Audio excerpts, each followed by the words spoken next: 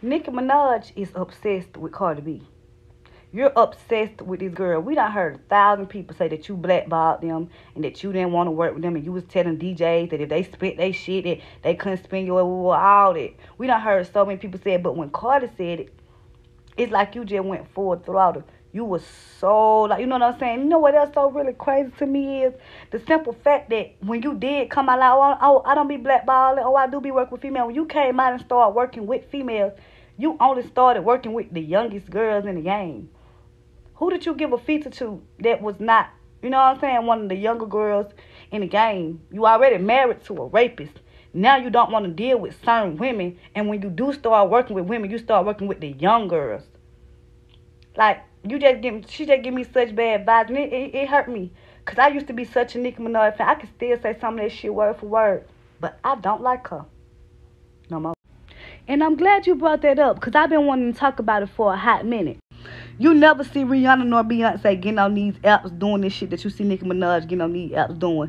Fiending for attention. Begging for attention. You know what I'm saying? Because they already know the impact that they done made. They already know the status that they at. They already know that they done paved the way for more girls to come. So it ain't nothing for them to fall back and let some more girls take over. That's why Beyonce signed Chloe Bailey.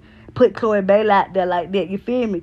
Because she already know what she done did. So it's time for her to sit back, make her royalty. She drop every here and then, every now and then. Rihanna, she don't even drop at all. She done open up a goddamn makeup, lingerie. Now she finna get into the skincare. I thought they said something about her making calls. Nicki Minaj is the only one sitting here trying to prove to us that she's a legend. Some shit we already know. We love Nicki Minaj. We don't like the way that she been acting. That's what people fail to realize. That's crazy.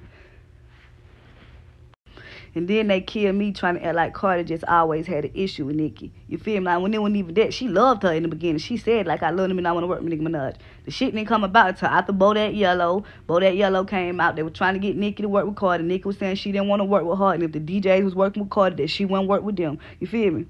And yeah, Nicki Minaj a legend, so she don't have to work with nobody who she don't want to work with. But she be going above and beyond when it comes to Cardi B. Like, people, if you work with Cardi B, I promise you she don't want to talk to you. Be for real. Look at how she do Lotto. You really do Lotto like that because Lotto was in that WAP video. Let's really be honest. You would have been worked with Lotto if Lotto was not in that WAP video. You do my girl dirty. And Lotto come, she might not be straight from Atlanta, but Lotto come from right up the street. Like, you don't even have to do that girl like that. And Lotto do her big one. So it'd be crazy as hell that you don't want to work with Lotto, but we all know why. It's because she was in that WAP video. You can try all you want, but you can't hide envy. You wear envy on your sleeve and hold it showing.